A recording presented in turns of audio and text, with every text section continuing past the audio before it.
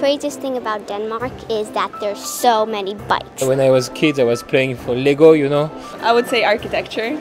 The design. I came here to see what the food was like. I heard there was some pretty good food. Very healthy, very clean. Yeah. Everybody knows that it is a country that where everything works And the life is very good. Yeah, coziness, hygge, whatever. I don't really understand the language. It's not close to anything I've heard in my life. Extremely expensive. I come from Portugal and coffee is quite cheap. Maybe we miss the Spanish food, but it's the usual thing. Yes.